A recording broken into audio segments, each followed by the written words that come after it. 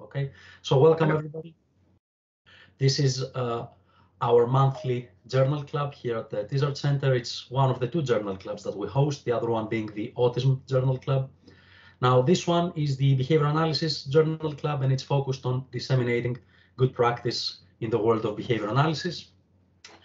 At the Tizard Centre, we have two ABAI verified courses, both at the postgraduate level. So if you're thinking about studying to become a board certified behavior analyst, you can check out our website at tizard.org, and you will find all the information you need about the way we deliver the training and the content of our courses. We also have the peer-reviewed journal that we publish. It's called Tizard Learning Disability Review.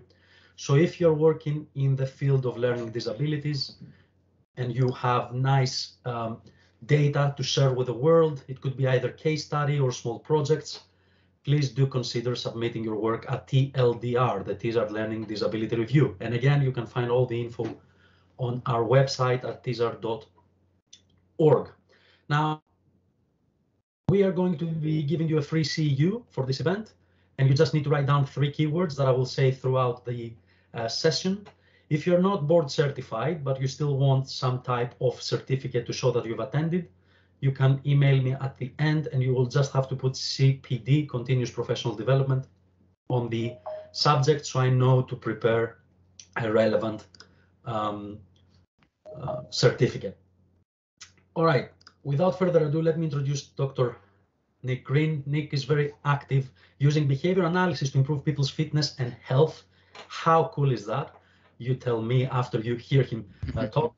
I've been following his work. I've heard a podcast that he was invited to, and I was amazed by his knowledge and the fact that he's really good at explaining how we can use the science to delve outside our comfort zone, being intellectual and other developmental disabilities. So hopefully this will inspire some of you to consider branching out, which is what we want to do. We want to get the science out there in all areas of human practice, not just disabilities. So I'm sure you're in for a treat.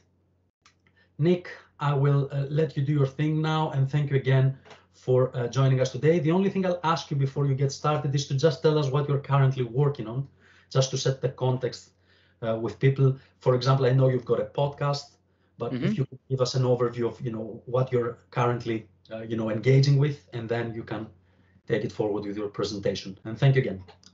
Yep, sure. Yeah, great. Thank you, Thanos. Again, I'm very thankful to be part of this journal club. I love research and behavior analysis, like everybody here.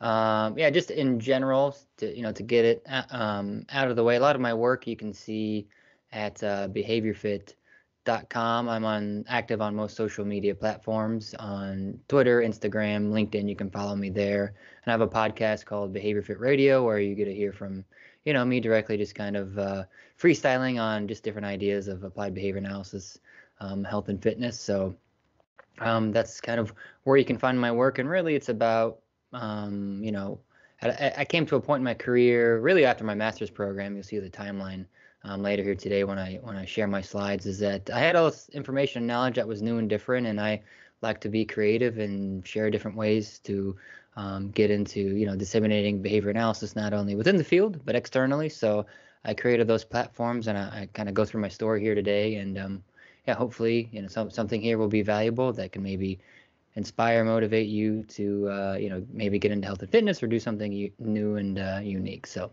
so I'll go ahead and jump into my presentation. It's just as a little just as a preview here for my presentation. I thought about what do I want to talk about, how much of the research and practice. It's going to be a combination of both. So I'm going to get into my story, so then each of you can kind of get a good gauge of the research in my body of work, and let you kind of be the judge of my own work. So I'm just curious. So I'm coming from across the pond in the United States, in Indianapolis, Indiana. If I could have maybe like 10 or 15 people respond in the chat there. Is everybody here in the UK? If not, maybe just share where you are. If it's UK, you could say close to the Tizard Centre. I just want to get a feel if you could just Poland. Okay, cool. Poland, Switzerland. Wow. Okay, Croatia. I'm glad I asked. So this is an international an international crowd. Toronto, Ecuador. Thank you, Susie. Marlene. The Netherlands, Japan. Wow. So we are all navigating the time zone. So I am Eastern Time, U.S., Germany, Canterbury. See, look at that. I learned so much new. Thank you, everybody, for joining. I want to say that this is us flexing now, Nick, with your question. You gave us a good opportunity to flex on how international the Tizard Centre. Yeah, that's it. Thanks for that. The Behavior Change Club, the Behavior Journal Club reaches far and wide. Bristol, UK, London, Thailand. Wow, this is probably the most internationally diverse audience I've ever spoken to. So this is great. So all right, let me go ahead and share my screen. All right, window, go here, and now hit play. All right, so yeah, Thanos, whenever you see a question or you need to interrupt, just let me know. I'm just seeing full screen version here. So for me here today, I just, my title, my talk is, health and fitness as an applied subject matter. So most people come into the field in a, kind of a developmental disability application. But for me, I kind of found my way in health and fitness. Sorry to interrupt you. I think you might be sharing the notes, not the full screen. Oh, okay. Let me check here one more time. Just to make sure that we brought that up to full screen so people can easily see it. All right, let me see here. Thank you for the interruption there. Okay, let me go here, expand, swipe left. Now I will play.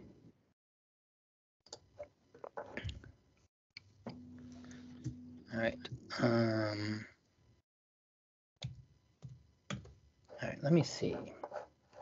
For some reason, I'm having trouble with when I hit the play mode. It's not the end of the world. We can see the slides. It's just that they are not in the presenter mode. They are like you're just scrolling PowerPoint. Not the end of the world. I just thought I'd bring it up just in case it was easy. But if not, just take it along. I'm gonna go with screen.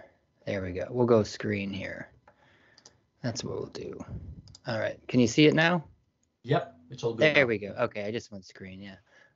Okay, so thank you to everybody at the Tizard Centre, University of Kent. So I really appreciate being able to share my knowledge here at the international level. So like I kind of mentioned before, I'm going to share my journey and background so you get to know me a little bit. I'll discuss health and fitness as a subject matter, and I'll talk about some lessons learned from research and practice about helping people get healthier and fit. So it's important for me to really help you just kind of share my story so you can share your, make your own opinion about, my story here, and it gives context to my lessons learned, and you kind of pick out, the themes along the way. So this is about me here. So my story, I went to Purdue University, which is in Indianapolis, Indiana, USA, and it is a, basic liberal arts engineering school. We sent Neil Armstrong to the moon.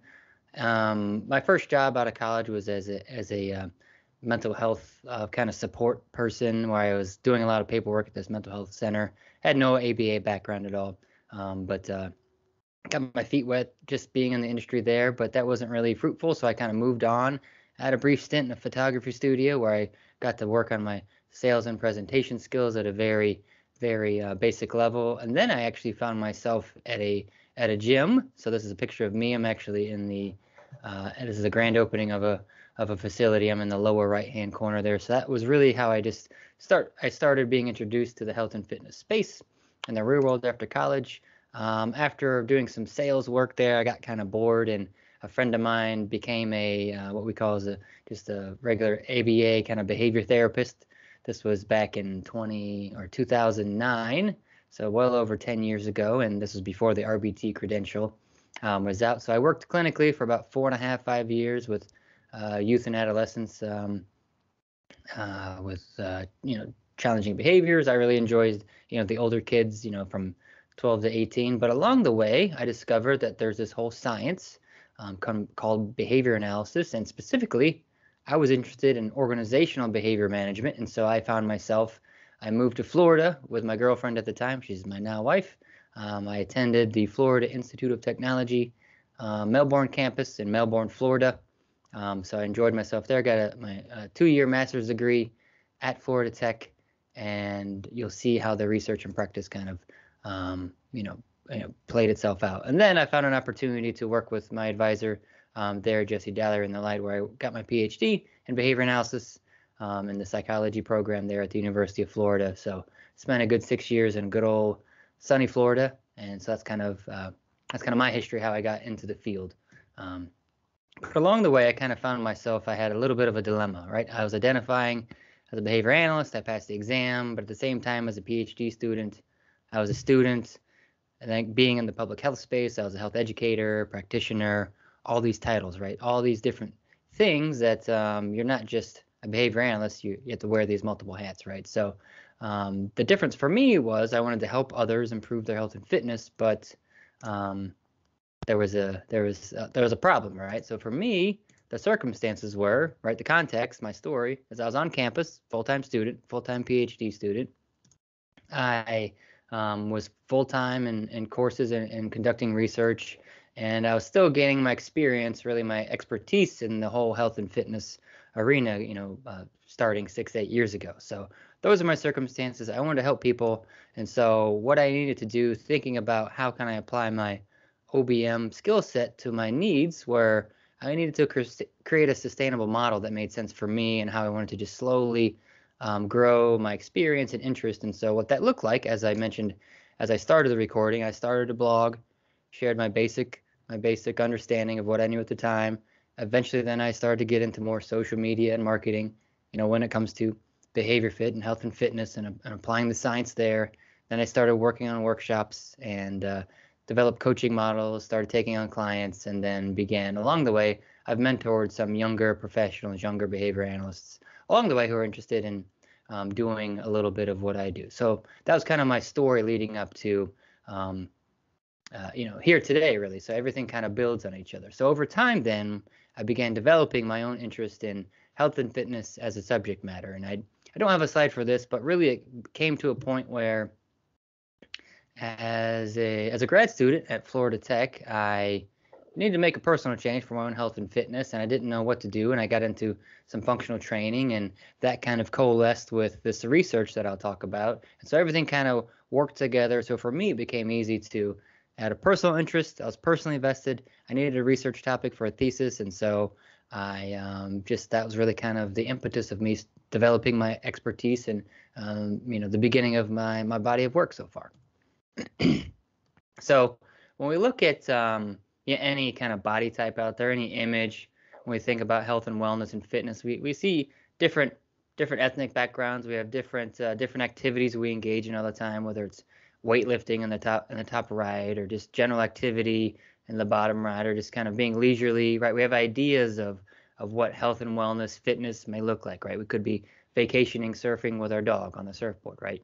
Depending where you are. But at the end of the day, we all know that health comes down to behavior, right? All things being equal, we're humans, we have the DNA. So when environmental variables affect us, right, our bodies will respond a certain way, right? So we always know that health is going to be a result of our behavior. So when I wear my OBM hat, I also think about how health is the ultimate scorecard. So really the question is, what does your health say about these indicators? So in OBM business jargon, we have a combination of like a leading indicator and a lagging indicator. A lagging or a leading indicator might be something that tells us our behavior that we're tracking in the right direction. And a lagging indicator will be something that as a result of all those behaviors, this is kind of the result, right? So when it comes to health and fitness, we think about weekly exercise. That's going to tell us that we're heading in the right direction. And the lagging indicator would be a resting heart rate. So we know if we have a high resting heart rate and we exercise a lot over time with the right measures and environmental interventions in place, our resting heart rate may go down a little bit, trend in the right direction. So we think about our health at any point in time, but our health today, right now, is going to be the result of the choices that we made in the past, right? What we made in the past 24 hours, week, month, year, decade. In the United States here, we just had our Thanksgiving holiday, so there's always the turkey and stuffing and all those festivities where we're all out and about for a couple of days, on vacation, eating a lot, right? Watching American football, right? The National Football League. I know speaking to an international crowd, I know the real football is the Premier League, La Liga, things like that. Right, so we see all those choices, those health, those environmental events are going to affect our health, right, over the years. So just a question for the audience here. So what are some behaviors that are related to health and fitness? If you could go ahead and respond to the chat, I'll go ahead and back out so I can see your answers. Ooh, back over here. All right, so I'm looking in the chat here. So go ahead and can you name a few behaviors that are related to health and fitness? Physical activity, both exercise and being sedentary. Good, thank you, Sarah. Finding time to swim, that's a good, yeah.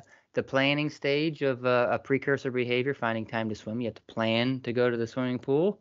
Consistency, right? So showing up every day, Jason, thank you. And eating a schedule, yep, so eating at specific times of day, that's an important behavior. Avoidance, maybe you can expand upon that. Sleep, right? So sleep, is that behavior? Does that pass the dead man's test? Sleep, am I actively engaged in something? There's a lot of conversations to have around that. Following a plan, good. Really, compliance with the protocol, good. Elizabeth, persistence, good. Thank you. And recovery, yeah. So there's a lot that goes into those general pieces with recovery. So thank you there. So we think about objective targets here, right? Food, we kind of hit on some of those. So consuming 4 vegetables, having an eating schedule, drinking 64 ounces of water, right? Something objective and measurable that we can have, that we can observe in the environment. Decreasing sugar intake, that was a target that I worked on with one client. When it comes to exercise, we hit on some of these here. Going to the pool, right? So going to the gym 3 days a week, going to the swimming pool 3 days a week, elevating heart rate to a target, right? We know in the exercise research that hitting a certain level of vigorous activity is beneficial if we hit it so many minutes per week. Step counts are very popular, so increasing total daily steps. So we hit on a bunch of those there. So just a question now for the crowd again. So do you incorporate any healthy behavior change in your research, if you have a research study going on, or practice? And if so, what are your targets? So the question here, do you incorporate any healthy behavior change strategies in your research or practice? And go ahead and let me know in the chat. Tracking exercise. So anybody working on anything with any clients or any of their work that they're doing today? And it's okay if there are none. Water intake, good. Mindfulness, portion control, all very good targets. Thank you, Elizabeth. Sarah says tolerating new healthful foods. Yep. Food selectivity, food consumption, always a big challenge for folks that have developmental disabilities and have very narrow reinforcers, stimulus equivalents for portion sizes. Very good. Yeah, thank you. Those are all very good answers for this question. So a lot of strategies go involved. It takes time, right? These aren't going to happen overnight. I work with typically developing adults, and so the same challenge as far as how long it takes to change behavior is also apparent with young learners with any developmental disability. So people often say, right, so during assessment, this is getting back to my practice here, is that, right, something very general. I want to get fit. I want to lose weight, right? Here comes the new year. I want to lose more weight and I want to sleep better, right? Sleep was an answer. So really my job as a behavior analyst is to unpack, right? Be more specific, become more objective with these kind of general statements and understand which behaviors and results are going to align with the client's needs, wants, and outcomes. So behaviors and the results, right? I want to lose weight. So what behaviors is going to result in losing weight? Is it going to be eating a certain amount of calories per day over the next 6 months that's going to yield, a 10-pound weight loss? Is it going to be omitting certain foods from your diet that's going to result in a desired weight change? And so the second piece here, aligning with the client's needs, that should probably be stressed a little bit. So for me as a researcher, as a behavior analyst, I have a certain level of knowledge about the research, when it comes to behavior change strategies and the health and fitness literature that I may know what is a desirable direction to go, but if the client doesn't wish for that result or behavior change, then it doesn't make sense to target it. So it's always, as a coach, it's always challenging to, withhold my bias, check my bias. Like, I know the research, but if you don't want to go there, it's not for me to say that I should push you in that direction, right? So these are things that come up in the assessment process. So for health and fitness as a target area, right? So the meaningful change require pinpointing, right? That's an organizational behavior management term. We're going to be specific about those health and fitness behaviors and those results, right? Right. There's different ways to achieve a result. You can lose weight by systematically maybe decreasing your calories, or you could also lose the same amount of weight if you just starve yourself for 2 days, right? So do those behavior and results make sense, right? There's always a way to think about doing things the right way for the client.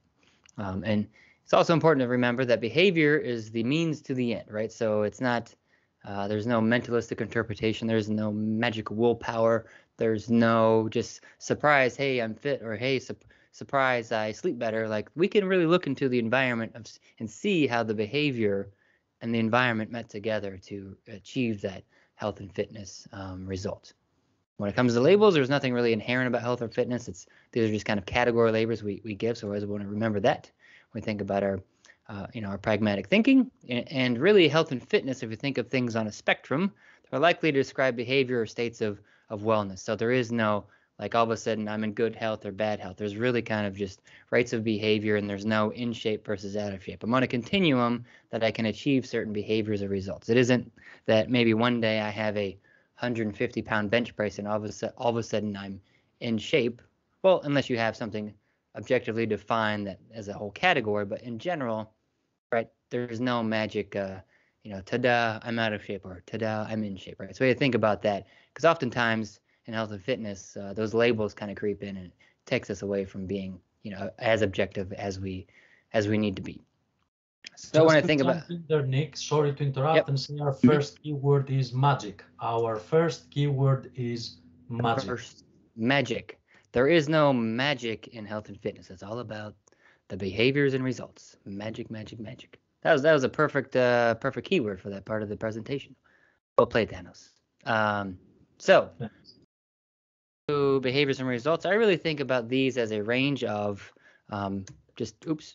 keep going back. My apologies. As a range of response probabilities, right? We know that when we're looking at the data in the lab, right? We have a low probability of health and fitness behavior, and we have a high probability of health and fitness behavior. So how do we know Nick is super fit? Not because of a label, but because under various environmental conditions, he has a high probability of going to the gym. How do we know that Nick is not fit or doesn't care about fitness? He is on the couch 7 days a week for the past 5 years, right? It's all a range of these probabilities. And when we think about health outcomes, we think about the health risks that are involved. So we have a low risk of poor health outcomes or a high risk of poor health outcomes, right? There's a high risk of smoking cigarettes all the time for getting lung cancer, but there are some outliers that never get lung cancer. But just in general, there's going to be a high risk and a low risk for poor health outcomes. If you're in shape, moving well, you're at a lower risk for heart disease, right? So I think about those, how the behaviors and risks kind of align and play together there. So when I think about, actually, before I get into my lessons learned, any questions here of anything that I've discussed so far? I kind of went a little didactic there. Just want to pause here. If anybody has any questions on any of my material or background, I'll take a minute.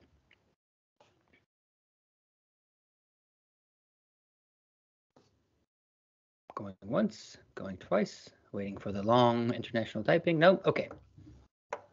All right. Thanos, feel free to interrupt if one comes in. So my lessons learned here. So my training in behavior analysis and expertise kind of prepared me for the unknown. And this is where we'll kind of get into the thick of my research and everything in preparation for today. So we've seen these articles. If you haven't, there's go ahead and look at JABA, Behavior Analysis, Research and Practice, and the board here. There's a board paper on the right. So there's Dr. Matt Norman out of the University of Pacific. He's done a nice job over I'd say the past 10 years of just kind of outlining outlining what health coaching certifications are out there that could be helpful for people. And there's a white paper here by the BACB that say, hey, we can do health and fitness. How do we do it? But if you notice here that the recommended reading is Dallery and Norman. So there isn't a lot, but the articles are there. So the challenge is how do we make that how do we make this practice come to light? So again, just to kind of review where I kind of went through in a more of a chronological timeline, you'll see how my expertise built kind of over time. So August 13, that seems so strange being almost in 2020. This was nearly 8 years ago. I started my master's degree, graduated, started at UF as a PhD student. I actually attended a conference on sedentary behavior. So it's a conference all about sitting, which actually was a good kind of double dip for. That was my first blog that I published for BehaviorFit. So those are my top 15 things I learned about a conference about sitting. So it was heavy on the research, all about physical activity and exercise researchers. And actually the sedentary behavior literature, a large portion of it comes out of the UK research and Scandinavian countries, as well as in Australia. That's where the predominant researchers are in the space. So if anybody here is interested in this research, you're pretty close to those international leaders. So in fall of 16, I got into more of workplace wellness. That's what the topic of my research is, right? So reducing the sitting in the workplace. So I became involved through that course. I met an instructor that introduced me to the wellness team on campus, and then I found out there's actually a consortium called Building Healthy Academic Communities here in the United States that looks at building wellness programs for college campuses, and I was able to present my research there.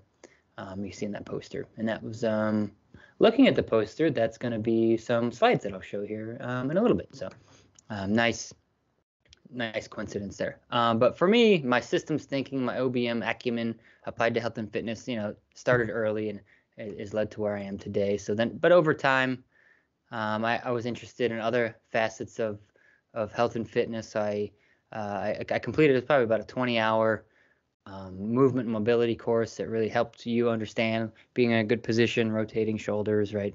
Where your neck should be when it comes to weightlifting and things like that. So that was a fun course. I started working with my first client there in fall of 17. I took a certification course in CrossFit. That's my flavor of fitness that I enjoy. So that was a whole weekend, 2-day course where I really learned what the coaches learn at that basic level course. That was very fruitful. And that kind of speaks to what those Norman and Dallery articles are talking about when it comes to health coaching. So you want to get those extra certifications under your belt so that what the other industry leaders know in the field, and you can brush up on your skills as well. Then after I graduated, I got an adjunct appointment to help with wellness programs at the College of Public Health and Health Professions. So everything kind of fit into each other. And so for me, I think it's important that we talk about in this group here is that this is training that goes beyond the ABA classroom, right? We know that most of the content, if you think about it that way, that's how I kind of think now, the content that goes along with the coursework has education, special education, developmental disabilities all embedded into the program already, kind of just by default. So it takes a little bit extra to go ahead and look for like an OBM course or a program, or look for applications in behavior-based safety or health and fitness. And so because it's not a part of the meat of the coursework, you have to, at this point in the way the ABA practice is, you have to kind of find your niche area, kind of like this, how I kind of did. So the progress so far, just check my time, looking good. This is my academic training. And then I got my kind of certificates, and I have a sports background too, so it helps. I just kind of married my interest and passions together to kind of lead to developing my research and my practice. So the interesting thing here is that for my subject matter expertise, my research all was really fit for pandemic life. What happened in pandemic life? Well, we all were forced indoors. Different countries have different rules now. We have travel bans. We don't have travel bans. All these things are happening, right?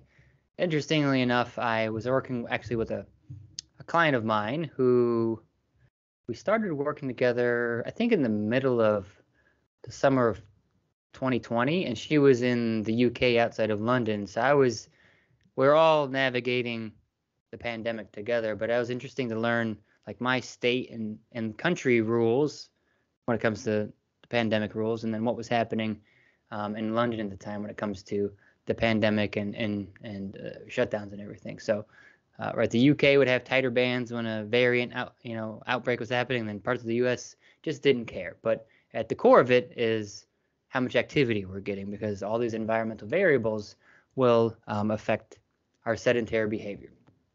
And when we look at the literature, the definition, you can see me, I'm standing at my desk right now. So sedentary behavior is anytime you're awake, any waking activity characterized by energy expenditure less than or equal to 1 or 5 metabolic equivalents. You just think of that as just calories burned in a sitting or reclining posture. So sitting, excuse me, so sitting or lying down. So by definition, I am not sedentary, I'm standing. So what happened during the pandemic, we have the literature now to support this, is that physical activity decreased, sedentary behavior increased. Sometimes they're mutually exclusive, sometimes they're not.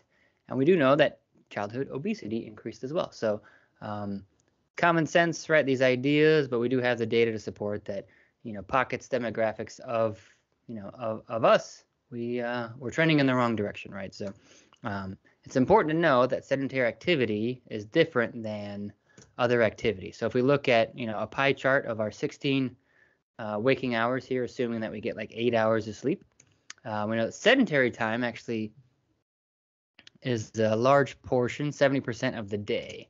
Light intensity movement, physical activity is, dishes, putting clothes on, walking down the street.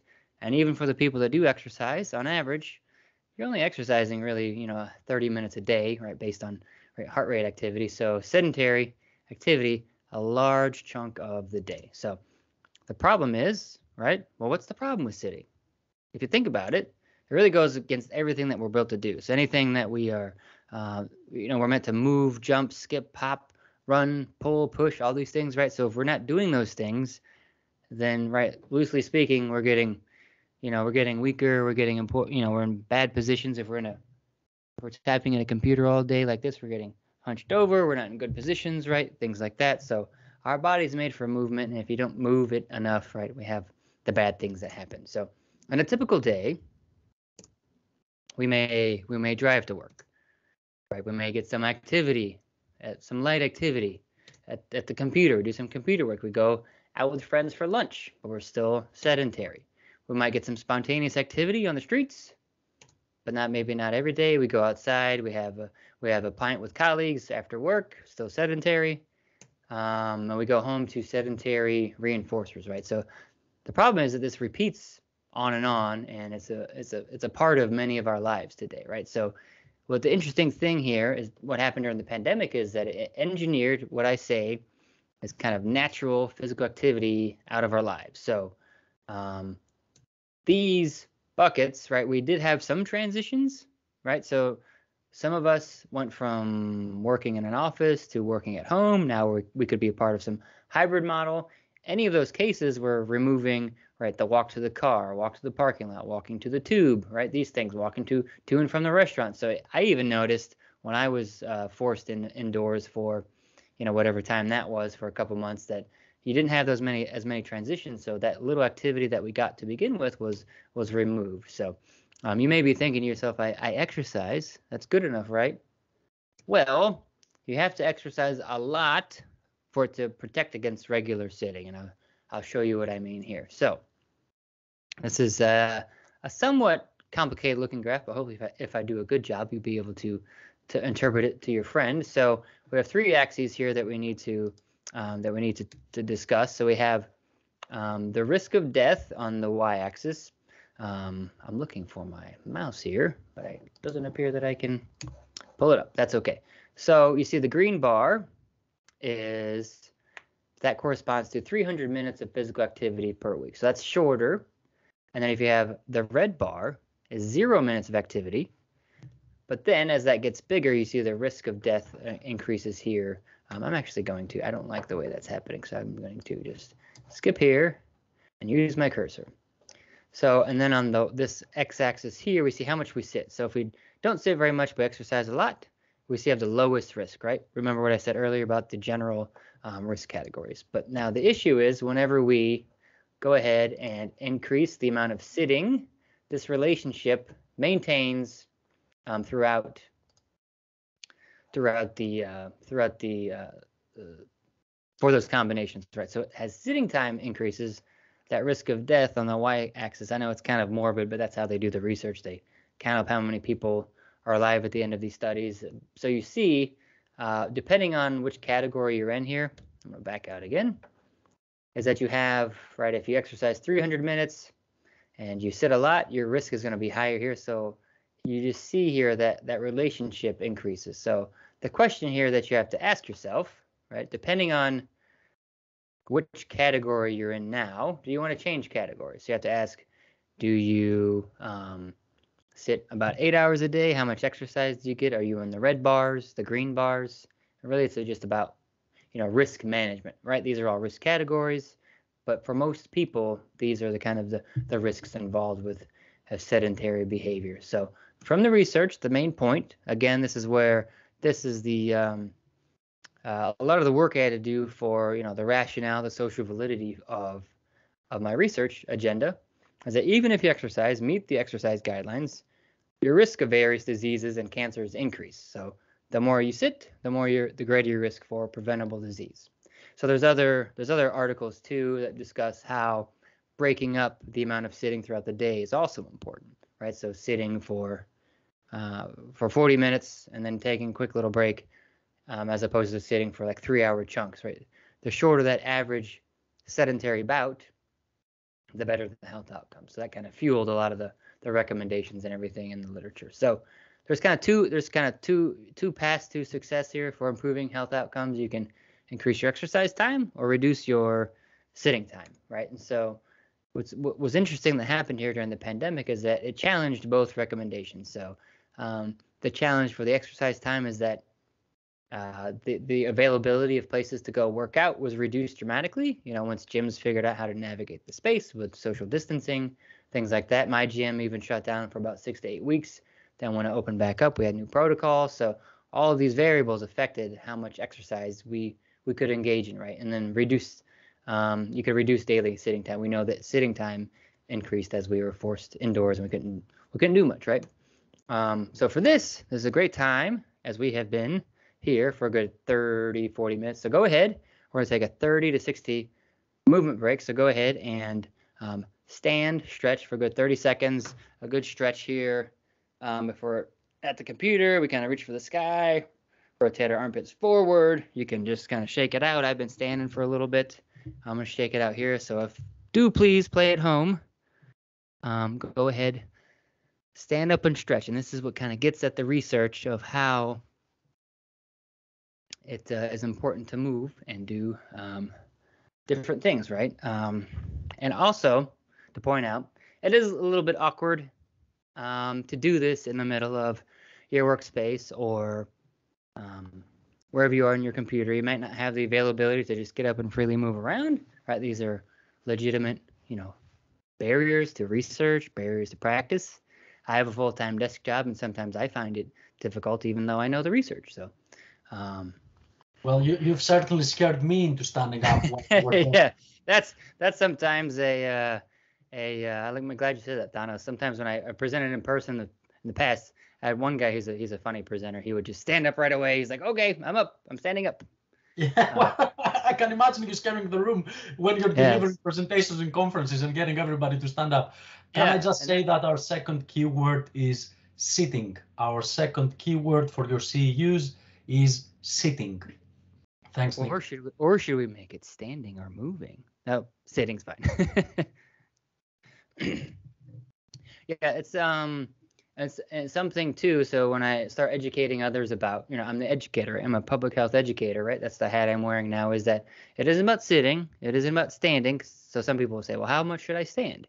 It's just about general movement, right? So if we, stand for a little bit, prior to this talk, I was actually sitting for about, an hour and a half, and then I was standing for this. And after this presentation, I will go ahead and sit some more because your legs get tired. They need to move. They need to relax. So the movement break. So through the years, there have been just a combination of different recommendations, not objective by our standard, right? The Health and Human Services recommendation here in the United States says sit less and move more. Well, that doesn't give us much to go from, but you saw in my research articles that I try to be more objective in the measurement, how we go about actually measuring that. So office workers, the general goal is to reduce, sitting time, right? The studies there discuss, right, the average office worker is sitting 12 to 14 hours, and if they reduce it by 2 a day, they can get there, right? Moving every 30 minutes. You have combinations of, right, every 1 minute, every 30 minutes, every 60 minutes, a combination of public health research. There's some ergonomics literature in here, and some general behavior change recommendations too. So it's around these recommendations I was able to drive a lot of my research articles off of. So in preparation for this meeting, even though I thought everybody was going to be from the UK, but we have an international audience. So I encourage everybody to look at their national health guidelines. But in the UK, for the chief medical officer, they have this physical activity and older adults poster that I saw. So this is published right before the pandemic. As that you see here, again, very vague, but still there to minimize sedentary time and break up periods of inactivity. So whatever that looks like for you, again, there will obviously have to be some assessment involved, but as a general guideline, if you could minimize a little bit, right? If you sit all day at an 8-hour job, if you get up and move once every hour for a minute, that's a whole 8 minutes of activity, but breaking it is the important part. So again, here in the UK, chief medical officer, they are all on board there. So looks like my timing is fairly good here.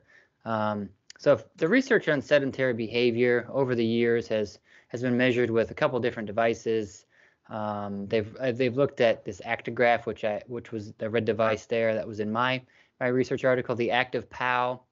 That is a device that actually sticks on your leg for 7 days, and that's not well suited for single case design. That's more for large group studies, group designs. So I opted against that strategy. So I used the active POW for that first study. And oftentimes there's some type of work environment manipulation. So you get exercise machines like these little peddlers. There you have sit-stand desks, very popular, right? I have my adjustable one that goes up and down like this.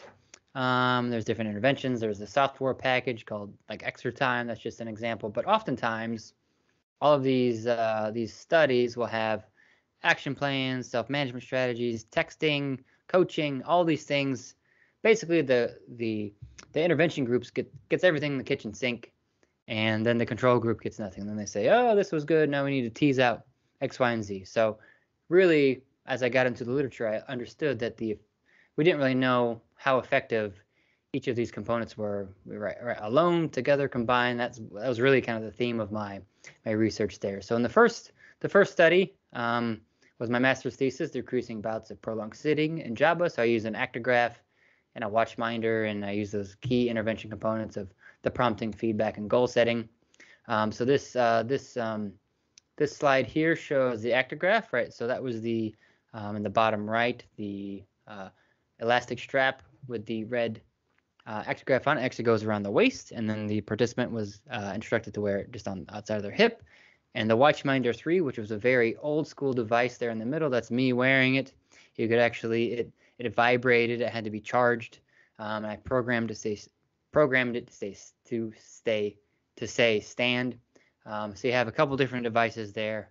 It's kind of funny, I dug up this old slide from when I presented these data a few years ago, that back in 2014, before the record, nowadays the Apple Watch is so common. We have so many different versions, right? I submitted my thesis to the IRB before the announcement of the Apple Watch, where you have, right, what do we see now in the Apple Watch? So you have this stand, rings, and it says there's prompting there. So I just pretty much kind of threw my hands up. I was just like, what are the odds? I was trying to cobble together the technology, and then Apple comes along and just makes the watch, and now the rest is history, right? I can look on my rings right now. I can see, right, my green ring. I am 9 out of 12, right? I'm almost there. So I've been up, since 5 a.m. this morning. So I submitted it there, so a good face validity, there for that. So, in the article, all of us read it here today. We saw the lowest levels at the end of the study, so there's still, right, there's all kinds of manipulations that we could do in future studies. We could, run out the phases a little longer. We could introduce prompting, feedback, and goal setting earlier. We could use an Apple Watch nowadays, right?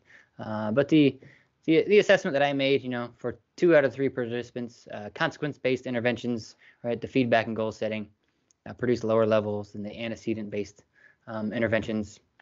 Right, this was a 4-phase study. We had an A, B, C, and then D phase. So there's a lot of rooms for just all kinds of ideas for research. But the secret is I had to graduate, so we couldn't really run any more phases. That's sometimes how studies end up, how they end. But so that was that study. Anybody have any questions on this article? Let me flip over here to the Dono said any questions, pop them in the chat.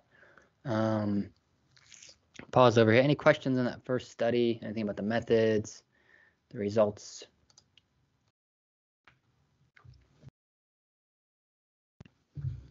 Nobody's itching? Okay. All right. I love the fact that the reason behind why you needed to step the phase changes, that is, it goes to show what happens with research sometimes. Mm-hmm. We've got a question that says, what were the antecedent and consequence-based interventions there? If you could talk a bit more about them. Oh, sure. Yeah. So it says right there in the phase. So we have, right. So the orange. Oh, shoot, my cursor went away. Sorry, I keep flipping back and forth here. So the orange for antecedent, so information. So that was just, here's what you need to do for the study, right? And then the tactile prompt.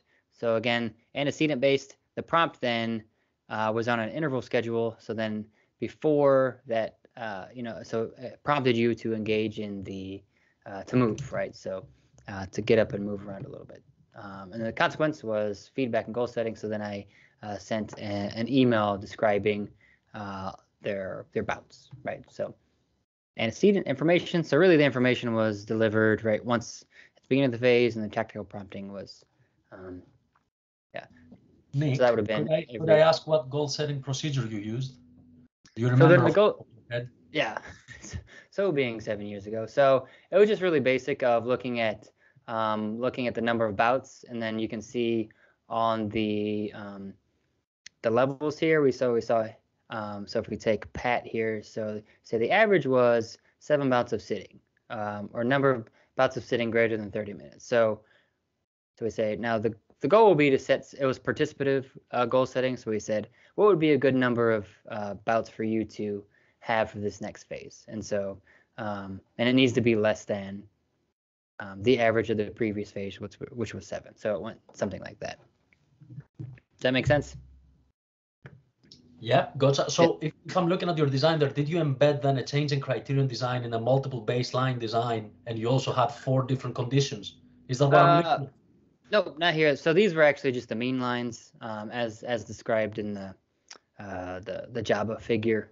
So these are just the mean line just for ease of analysis. Here I added those. Yeah, but yeah, it does kind of look almost like a changing criteria design. That's correct. We have a question on this. That's why I'm asking. It says, what is the most common studies design you're using in your work? Oh yeah. So in my work, in my graduate studies there, so I only had I did 3 studies. I didn't publish the 3rd one, but it was a combination of looking at what I learned through the process, again through me becoming educated just on all these different areas, right, of public health, because it's kind of complicated when you get down to the research. But I realized that then in the next study, I think that's kind of a good segue, that I combined the education information as part of the instructions to begin with, and then I think altering like feedback and goal setting plus a changing criterion design would be probably most beneficial for like future research. So if we look at the second study, I'll just stay here so it doesn't, so I can use my mouse here. So then the second study kind of, I combined the education and feedback and task clarification. So I can just jump to, here. So then we can see we had an education phase, then we got into feedback, and then we got into task clarification as far as like how many steps. So I found that the task clarification phase was necessary. Again, this was kind of an iterative researcher learning process, right? I wasn't specific about, I'm saying like, hey, you need to move every 30 minutes, but then I didn't say, oh yeah, you need to take at least 100 steps for each during each break. And so I added that phase in there, and then these were the data here. So somebody like the second participant, we saw that the feedback phase was more than enough. She was the exemplar performer, so she never needed to go to the task clarification. So we could say maybe behaviorally that she was very rule governed, followed instructions quite well, and this was a meaningful, behavior for her to target. Whereas other participants, feedback alone in that rule wasn't as effective. But getting back here, just to add a little bit more to this presentation that you didn't get into, that you wouldn't see in the article, is that if you get on the Fitbit dashboard, again, you can kind of replay this recording later, but you see a display like this. These are 15-minute histograms, and I would add those together with help of Research Assistant to then calculate the dependent variable, which is the percentage of active bouts per workday. So you have active over active plus inactive. So based on their reported work shift, so I used office workers, right? And just as another check of, there's another face validity update where just like the Apple Watch, Fitbit also gave an update that said, hey, if you're a Fitbit user and you have this app, you need to get moving every hour. So I'm giving them the instructions to move every 100 steps. And then Fitbit comes out and gives this other 250 step recommendation in the app, but they were never guided to use the app. So whether or not they accessed it, I didn't track that, but it was interesting to see how I was learning about the research, and then tech companies who are selling products are starting to embed this research, which is all good. But it potentially wasn't, well, I would say it was potentially, but it was kind of inconvenient for me when I'm trying to conduct some clear phases, if that makes sense. So, and if you had the Fitbit app, I'm pretty sure it looks similar to this nowadays, that you would get these little dots saying how active you were if you took 250 steps, and that feedback is way more beautiful than my email from an Outlook email account, with a screenshot. So way to go, Fitbit. I give them props for that. So getting to just a couple other things here, just in the interest of time, my feedback here, right? So was just a really kind of generic kind of graph that I made them of what your performance was if you moved every 60 minutes.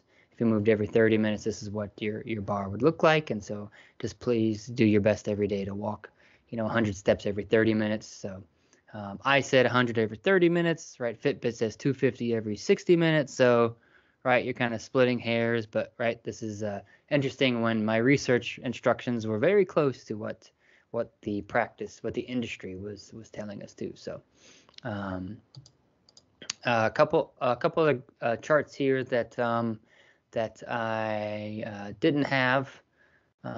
Maybe this one was in the article. So you see the percentage of change just over the step count range for the participants. So you see the exemplar performer feedback, huge change. We see you see a decrease in the 0 bins here, an increase in the 100 bins. So you see then that feedback did something, most likely for participants 2 and 8. And just a couple graphs here for just so you can kind of see like the efficiency, the changing in the participant physical activity levels. You have the different step count ranges. So if you have a bin here, if you walked 76 steps or 89 steps, you would get counted here in this bucket. So when you see the different phases we see in feedback 1 for a responder, you see their activity kind of shift in this 100 to 200 step kind of range. So you see shift in those histograms basically. Whereas if somebody doesn't respond, you see that there's really no change in kind of that distribution of activity. So you can kind of see it in just different ways. So that's really kind of the percentage chart based on, this is what you see on the Fitbit dashboard. You see like, oh, this person who's a responder is moving every half an hour, every 20 minutes like they're supposed to. Somebody who doesn't respond, their histogram will visually will look like that. So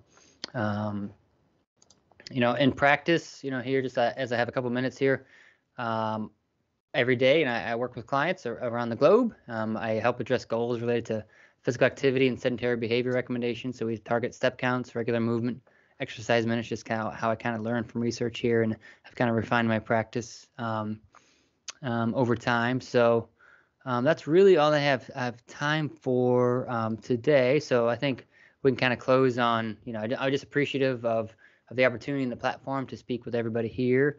Again, nice surprise that it was such an international audience. So if one of my lessons or research idea changes, one of your behaviors related to a research agenda item, or how you think about your practice today, if it makes you or someone healthier, right? I scared Thanos out of his chair. Then for me, this 2 hours of time here, preparation, it was all worth it, and that's what it's all about for me. So I appreciate all of the time and attention. And you can follow me here. I don't know if you have your phone, you could scan. It's easy to go to my homepage. That's where my blog is. Visit BehaviorFit.com. I have a podcast called BehaviorFit Radio. So go ahead and connect me, and I'll pause here. So thank you very much, Nick. Guys, if you have some questions, please do pop them in the chat. Just to say that our last keyword is movement. Our last keyword is movement. Now, please note this. You can email me, and I'll pop the email here. And what I want you to do is this. Pop the 3 keywords, your full name as you want it on the certificate. And if you're BCBAs, please use the certification number, not your account number from the BACB, okay? It should be your certification number. And please email me no later than the end of the week, and I will prep them. We have about 40 days. That's the leeway that the BACB gives us to distribute them. So don't worry if you email me and you have to wait for a few weeks before I get back to you. I do receive your emails, and if there are any issues, you can always chase me up. Nick, can I ask you a quick question? Something that intrigued me. I see that you use quite a lot of histograms. Do you think that they might be more appropriate as visual displays? And I'm asking because, as behavior analysts, we're quite used at looking at the usual equal interval line graphs. So would you recommend that for this particular type of data analysis, histograms might be a better visual display? Yeah, I think it just kind of counter that. Just depends on like what information are you trying to show, right? If it's a categorical variable like the bins and everything, then of course you want to show that on the x-axis, of course. I've played a lot around with just different visualizations nowadays, so it's really think about like what's the story you want to tell, and then you kind of work backwards from that. But I think there's a lot of room for just showing things differently, interesting, in a different way. Also consider the audience, right? A JABA graph is going to be black and white, very boring. But if I am giving my own kind of presentation like this, I might jazz it up a little bit. Here's a here's a good example here. Great question. That this is a client dashboard that I have. So this is total exercise minutes, and we looked at the type of activity she logged, and so you see the question is, where do all the activity minutes come from? So when this data was made, when I took the screenshot, we see all these minutes from walk, right? So then I can ask, okay, what is it about walking? Is it more available? Do these other activities not exist? Did the aerobic studio get shut down? So it's always a question asking kind of idea, right? So. Gotcha. Thank you for that. Kyle, I see you have your hand raised. Have you got a question?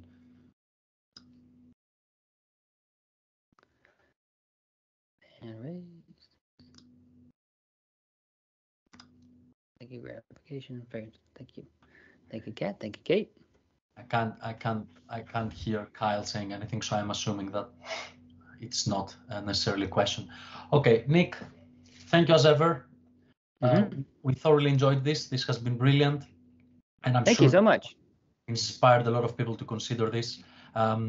We hopefully will have you again joining us and talking a bit more, maybe going now a bit more advanced, and giving people some more ideas about how they could take this to the next level, especially if they're thinking about health coaching and so on.